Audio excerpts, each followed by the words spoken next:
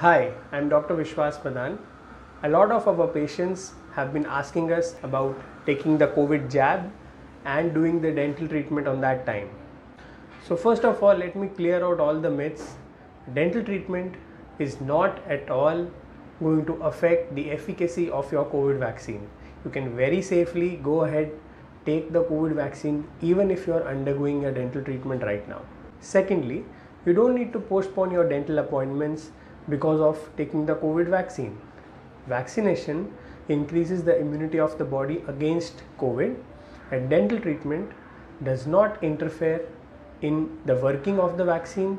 Neither COVID vaccine will interfere in the dental treatment.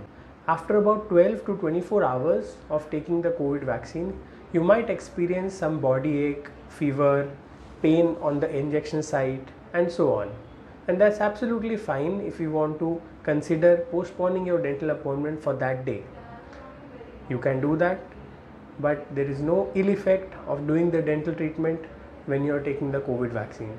So don't worry, go ahead with your dental appointments, get your dental issues sorted, and stay healthy, stay safe.